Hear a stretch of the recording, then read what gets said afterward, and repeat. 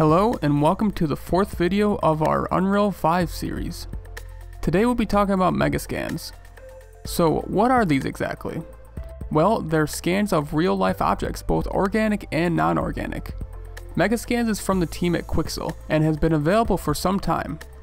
However, with Epic's acquisition of Quixel, this collection of over 16,000 photorealistic assets is now available inside Unreal 5 by default.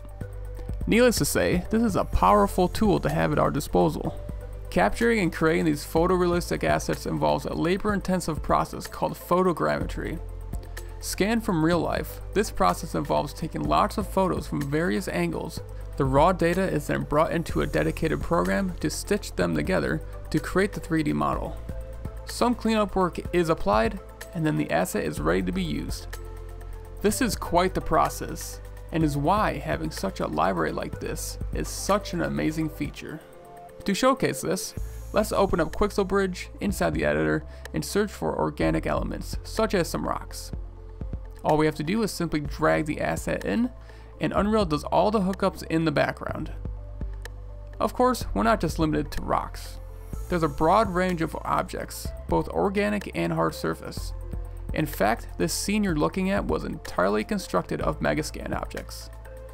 There are also controls that allow for creative changes to fit your particular scene look.